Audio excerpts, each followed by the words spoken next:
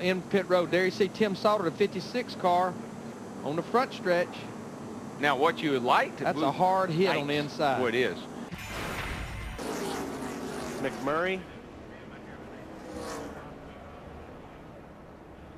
Sauter took a pretty good hit right behind the, or right in the left rear of his car. There you see the 36. That's Tim's car. And Huffman sliding in there, and McMurray there as well. Able to climb out of his race car in a neck brace.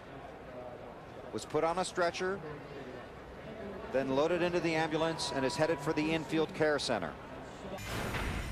Travis is going to make a little contact with the 07 of Tim Sauter, just racing right there. Todd really nowhere to go. The 29 goes by him. The 00 does a nice job getting through there, and Joey Clanton makes some pretty hard contact.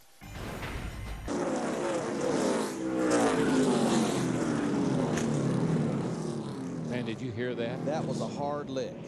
I believe the car that just snuck through on the inside was Kenny Schrader. There is Kenny. Some of that old bump drafting stuff that we saw at Daytona.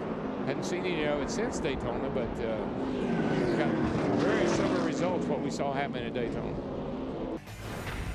Back up the racetrack into the 61. Now watch this when the 61 comes down and Elton hits him running wide open.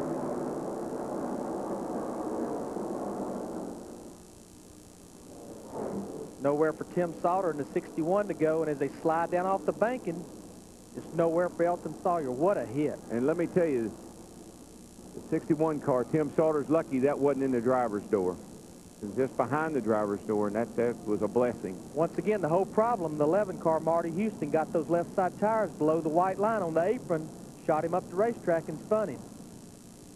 Second week in a row that Marty Houston has had a single car sprint to bring out a caution.